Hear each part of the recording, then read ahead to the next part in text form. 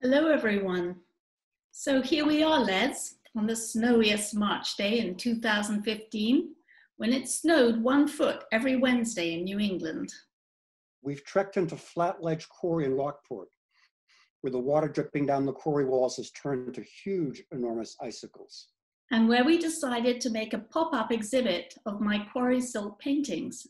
And Rich, my husband, had to wear a hard hat because it was so dangerous with the icicles falling down. So these silk paintings of the quarry were a prelude to creating silk paintings about climate change. After a 15-year career as an environmental planner and then landscape designer during the economic downturn of 2010, I decided to combine my passion for preserving beautiful landscapes as open space to painting landscapes on silk. And I present them as wearable pieces, and more importantly, I wanted to show the silks in the landscape. So one day, about 7 years ago, I realized I didn't want to throw away all my training and planning and all my connections with environmental nonprofit organizations. And the climate crisis was gnawing at me. On a brilliantly sunny morning, I had an aha moment. I realized it was my life's work to combine silk painting with climate crisis issues. I wanted to wake people up to what was happening in their backyards.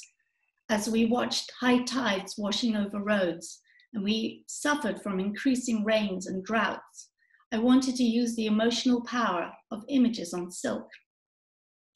As a community planner and activist, I asked, how could art help provide a voice to change our direction?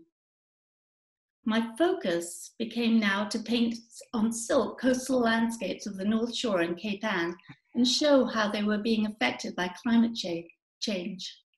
And Les, I've long admired your photography work, and I'm so appreciative of your engagement and your passion about this topic. And I learned in turning my lens toward climate change that I needed to park my car in a different spot. We often start with climate issues at a very local level, and it's easy to park the car looking at the beautiful landscapes and the coast and sunsets. But this is definitely not a pretty image. Many of you will recognize Gloucester's bomb cycle of January 2018, which covered cars in the high school parking lot with 6 inches or more of frozen ice and snow. Here on coastal Cape Ann and the North Shore, we face soaring storm surges and flooding every time there's a nor'easter. Increasing level rise compounded by storms are ever-present shadows of our daily lives in Cape Ann. We call this image the tools of our trade. It shows a camera, paintbrushes, and dyes in the window of an abandoned house at Steel Derrick Quarry in Rockport. We use these tools as our painterly lenses to view and interpret the world. And our artistic collaboration has been in place for 7 years. That's actually 14 years in total. And we bring totally different backgrounds, sensibilities, and skills to the table. And somehow, we're able to produce work on climate change that hits your heart.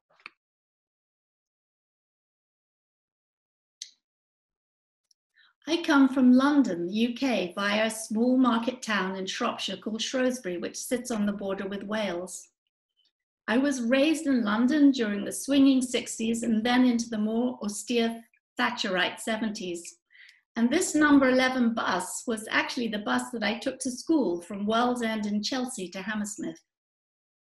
I was an environmentalist from the age of 18 and worked with Friends of the Earth and as a planning and community organizer for the Town and Country Planning Association in London. I came to the US in 1980 for a master's in city and regional planning at Cornell University.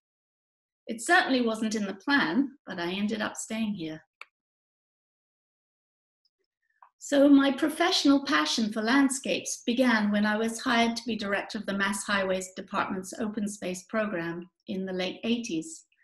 I had a $10 million budget to acquire for conservation important scenic views from the highways, and this is the leaflet that we produced for the program.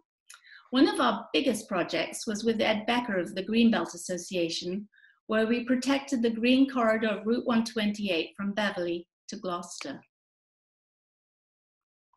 I became a silk painter in 2010, feeling horrible reverberations from our huge economic downturn just before.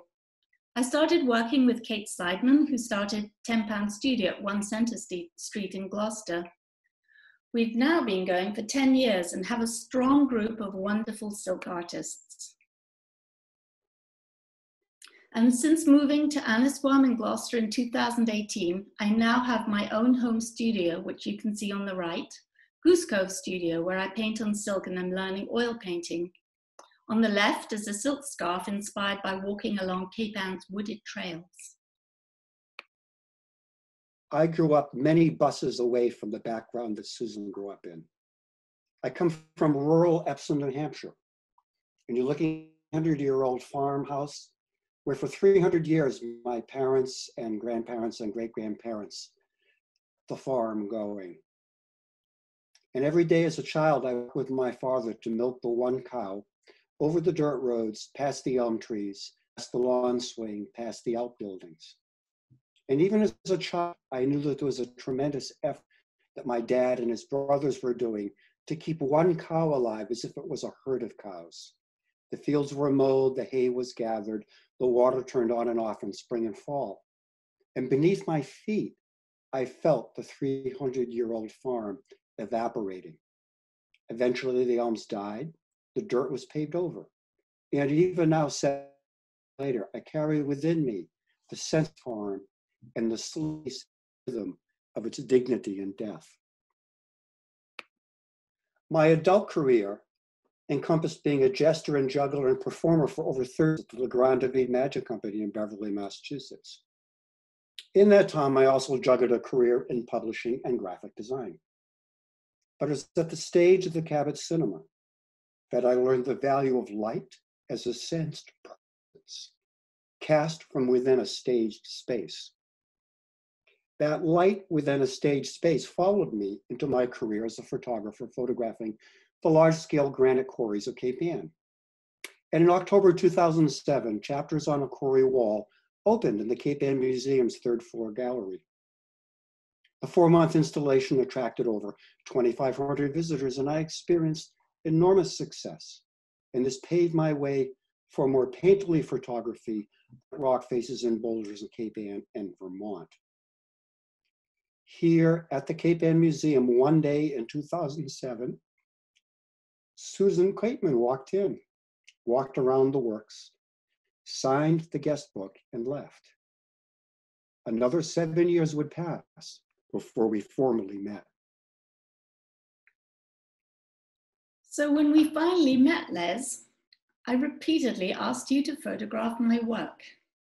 And I repeatedly said, go away, I can't be bothered. And I said, but please, would you photograph my work, my silk work? And I repeatedly said, please go away. And over time, I realized that in that please go away, I was so full of myself, so flush with success, that I couldn't see anyone else's requests. So you decided finally to work with me? I did, I think, yeah, and I think one of the things that changed, Susan, was realizing that you were really dedicated in your wish to become an artist. And silk painting that I knew nothing about was your passion. And finally, after maybe 400 times of your asking me, I said, let's take a walk in the quarry. And finally, you did walk me into the quarries. And what we learned is that we like to walk slow. We walked slowly. We weren't on the phone. We weren't walking with a dog. We walked maybe 1/10 of a mile, maybe 1/4 of a mile. And that turned into a great result. Yes, I took your photos into the studio and produced silk paintings of quarries. And in the course of this, once we traveled around through Cape Ann and Lockport a lot, we made a day trip to Barrie, Vermont to visit the quarries of Barrie. And it was in Barrie that Susan took this photograph of me, and we each found a quote that was really emblematic of our approach to the art. And I found a quote by John Ruskin.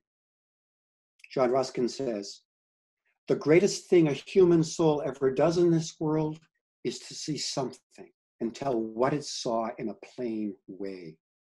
Hundreds of people can talk for one who can think, but thousands can think for one who can see. To see clearly is poetry, prophecy, and religion all in one. And Leslie took this photograph of me in the quarries of Barry, Vermont. And I was very moved by the quote of Isamu Noguchi, "We are a landscape of all we have seen."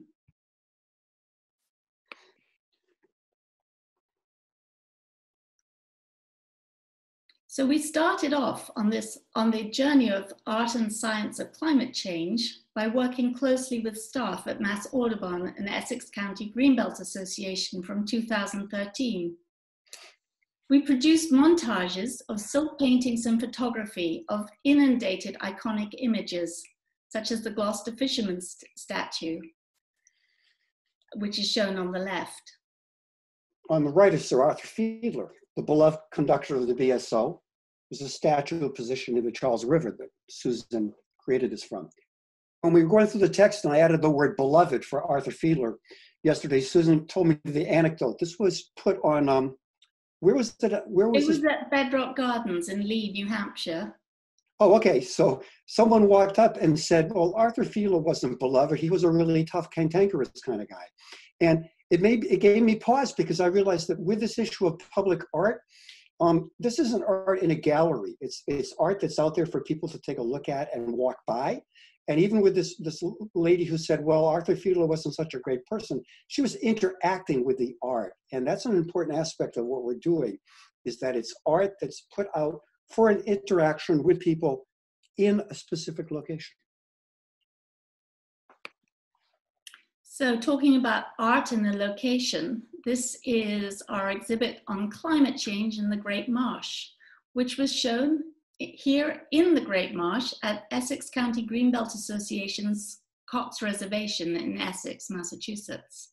You know, I want to add, Susan, I'm realizing that it's important to bring out that with these pieces and with these projects, many times the pieces move from location to another. And that just as we're sharing our reflections and remembrances and stories, the pieces move and tell their own story. Yes, indeed, Les. The pieces were moved to the Crane Estate Art Show in Ipswich. And the silk paintings were combined with photography to tell the stories. And that you can hardly see it, but there's text as well, which was very kindly written by Robert Buxbaum at Mass Audubon. And again, we have a background of marsh and coastline from Ipswich. So, silk paintings tell stories of climate change. These banners are hanging from Leslie's studio in Lanesville. They tell stories of invasive kudzu from the south, crowding out the native sumac, of storm surge knocking houses from their foundations, in this case in Cape Cod, and marshes becoming mudflats as a result of sea level rise. It was in this location where Susan repeatedly said, would you please work with me? Would you please photograph my work? Would you please walk into the quarries, this very spot that Susan's standing in? And it's important to point out that we have done this. Every single piece of artwork that we're showing you, almost without exception, we printed ourselves, which gave us great control from beginning to end of the project. Well, Les printed it, let's be honest. Okay. So we collaborated in creating this poster for a big exhibit in 2016. It was an exhibit on climate change and the National Park Service, which was also funded by the Park Service as part of their bicentennial celebration. It wasn't just that we got this project, and many of these projects we had to get wonderful foundations and grants to provide us the funds to do it. There is a point where passion takes over, but at the beginning, it's not all cut and dried. Susan didn't wake up and say A, B, C, D. She said, Les, I've got a hunch.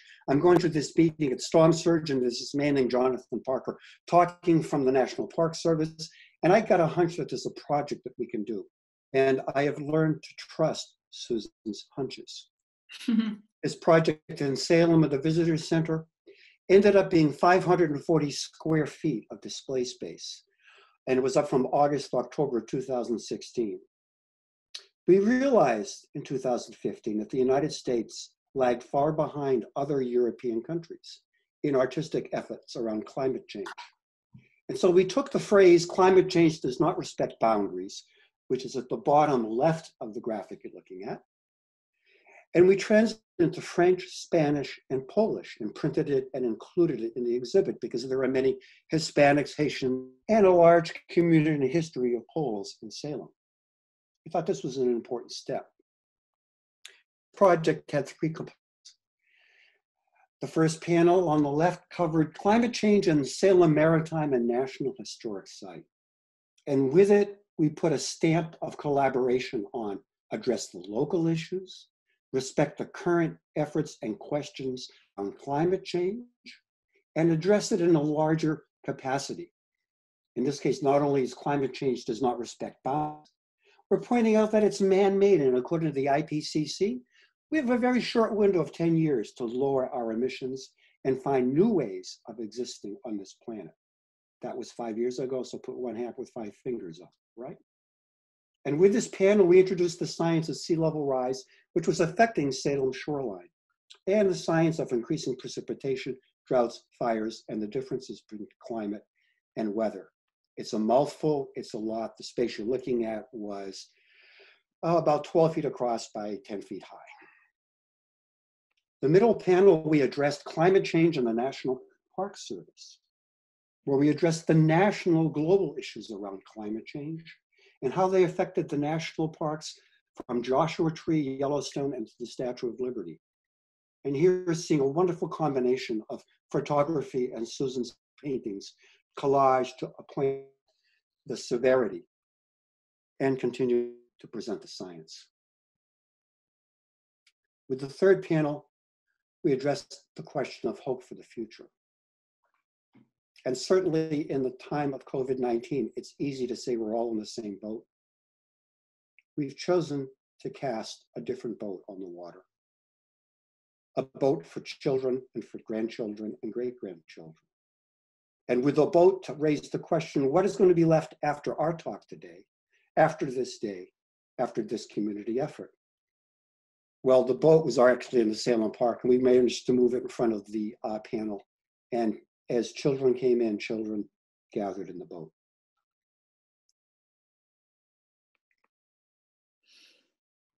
Well, you're right, Les. I like playing hunches. And one of the hunches was after I went to a lecture by the Nature Conservancy on landscapes resilient to climate change. And I had a hunch that this was actually something that was pertinent to the quarry landscapes. The lecture was conducted by Dr. Mark Anderson of the Nature Conservancy. And he said that a climate resilient landscape is one where the effects of climate change are actually buffered by natural properties of the landscape.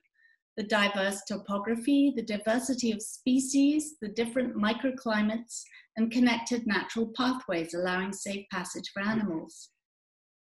After all my walks through the quarries with Les, I asked the Nature Conservancy if Rockport and Gloucester's quarry landscapes were actually climate resilient landscapes. And they looked at the science and they looked at their maps and they said yes. So Les and I decided to apply for grants to create a specific exhibit on this topic. And we got grants from Applied Materials, Essex County Ecology Centre, and the Greenbelt Association to create an outdoor exhibit of silk paintings and photography on climate change resilience. This was an exhibit for the Quarry Dance 5 at the Klemola Reservation, and Quarry Dance 5 was organized by Windhover Centre for Performing Arts. Here we see a poster that we made in collaboration with the Nature Conservancy. So along the way, Susan's hunches started to become a matter of fact conversations back and forth, text and emails, and I realized that I was waking up every day thinking about how we were going to get to the next part of the project, even more so than where I was going to go to photograph a walk. So you see the title of the poster, The Resilient Quarry Landscape of Cape Ann. Something takes place at this moment with this man that really sinks into my muscles of the importance of art and climate change. So the poster is clear, it's graphically presented. We had the charts and graphs drawn up by the Nature Conservancy. This man lives down the road from where he is now. He's looking at the poster and he's saying, I live here. It's my neighborhood, but I don't know where I am at. And so I realized that there was a gap between science and art and understanding. And part of the gap that we needed to cover was to provide a way, a simple way for the viewer to come in and to stand or to sit and understand what we were presenting. And so much of it was done at the Clamola and the Resilient Landscape Project reflected this. This is one of Susan's extraordinary silk paintings of the Clamola quarry, where you can see the quarry to the left, the beautifully muted trees and shadows, and her silk hanging from the copper rods that allowed it to move through the air. And it exemplifies that we often create landscape artworks exhibited in position and being able to move to different locations. On the left is that Clamola painting in a window at the Marblehead Art Association, because the concept of the resilient landscape traveled from Rockport and Cape Ann to the Marblehead Art Association, where we examined resilience in both Cape Ann and Marblehead. In Marblehead, we focused on community resilience, and we suggested that Marblehead as a town was much more resilient, able to recover from adverse situations as a result of their many open spaces. We imagine that this is even more the case now with COVID-19. And here we are in Wyman Woods in Marblehead, which we walked through and Les took photographs. His photograph that we showed at the exhibit is shown on the upper left. And I brought this photo into 10 Pound Studio and created the silk painting on the lower left. We made a montage of the two, which you see on the right. This montage represented a breakthrough of, it wasn't just two artists bringing their own views, it was that the views merged into something entirely new. Susan was away, I think you were away at your daughter's graduation, right, at college? Yeah, yeah. And so I called her to say, Susan, people are walking into the gallery and they're walking up to the Wyman Woods collage and they're saying, wow, I don't know what this is, something new, it's something different. It just hits me. And I think that's become something that we've sharpened our pencils and paintbrushes and camera lenses on to produce even more frequently. All of this comes as a result of the walking. So this is my chance to tell the anecdote of the Gnessic Rock, which is on the left. One of my first solitary walks to Marblehead for the project was to go to Steer Swamp. And there, down a series of switchbacks, through branches, I spied a rock that was about 10 feet off the path, the Gnessic Rock. 10 feet off the path, but no one paid it any attention because the people walking there were walking with smartphones, walking with babies in packs, walking with dogs, walking with cell phones and dogs pushing baby carriages, and not looking at what was to be seen right in front of them or near to them. We walked through every preserved open space we could find in Marblehead.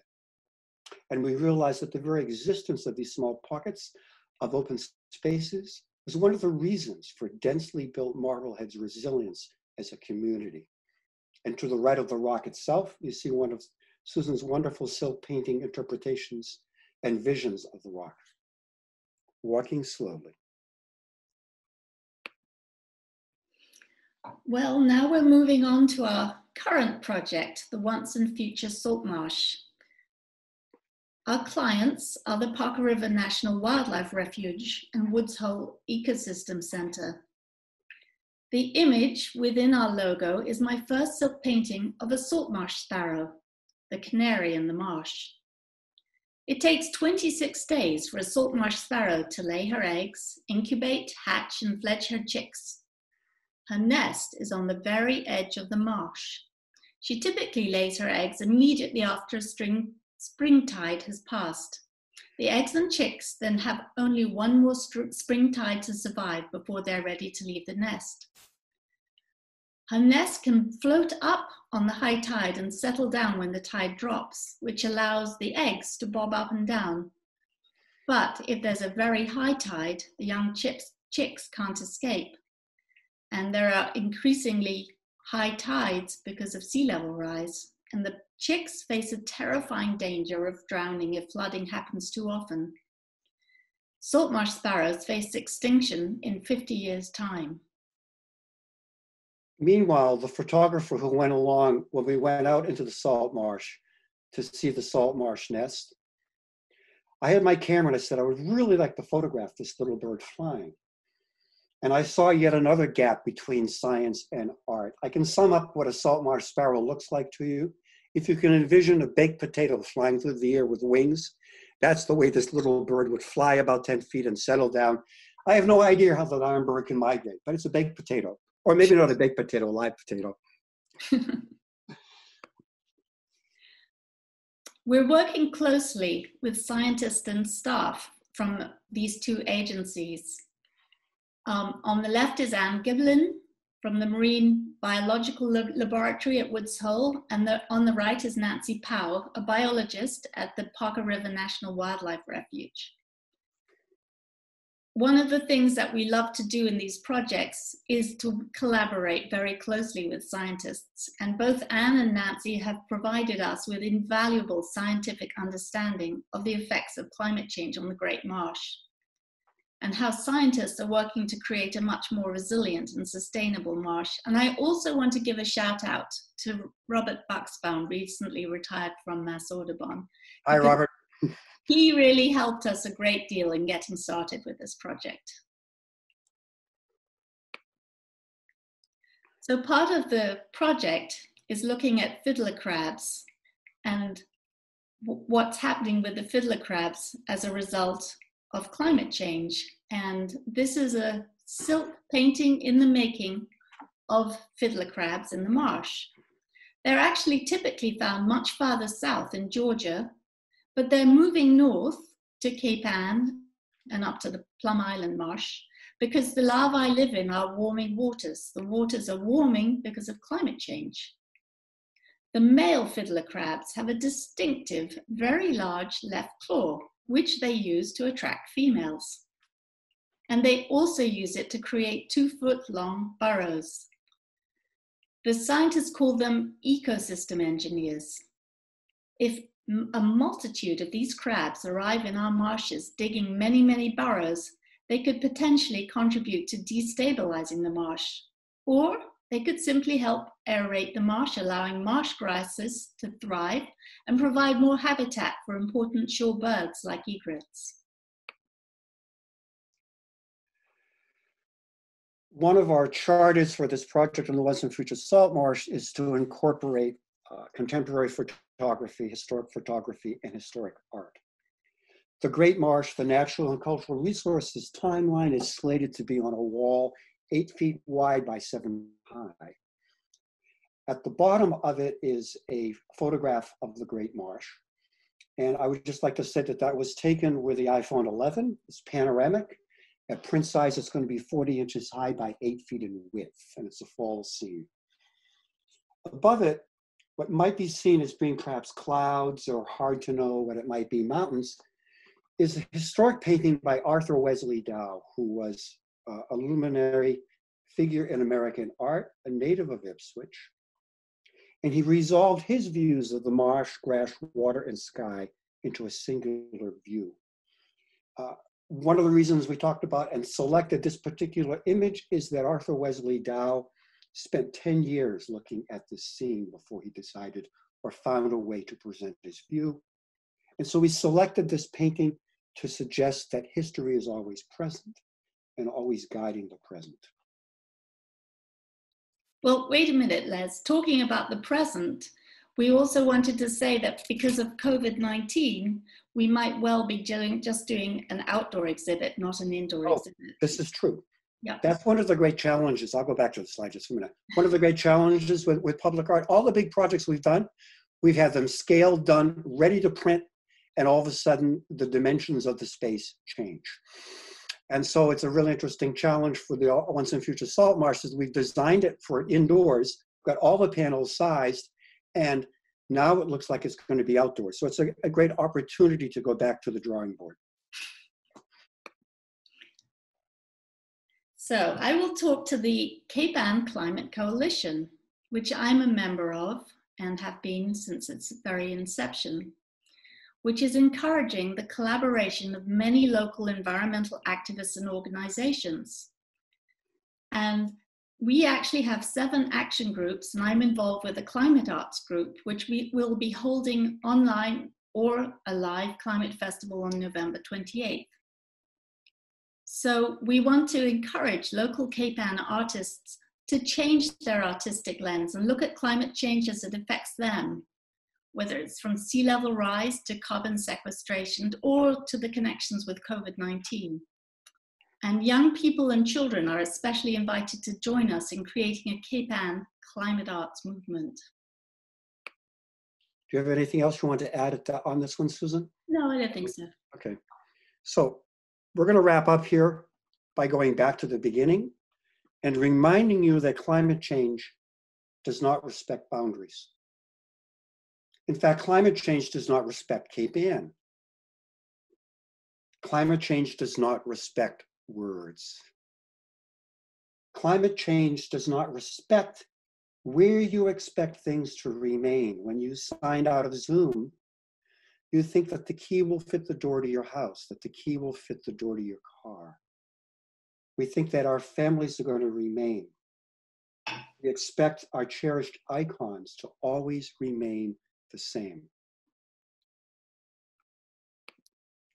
We face the unsettling of cherished icons due to new impending storms.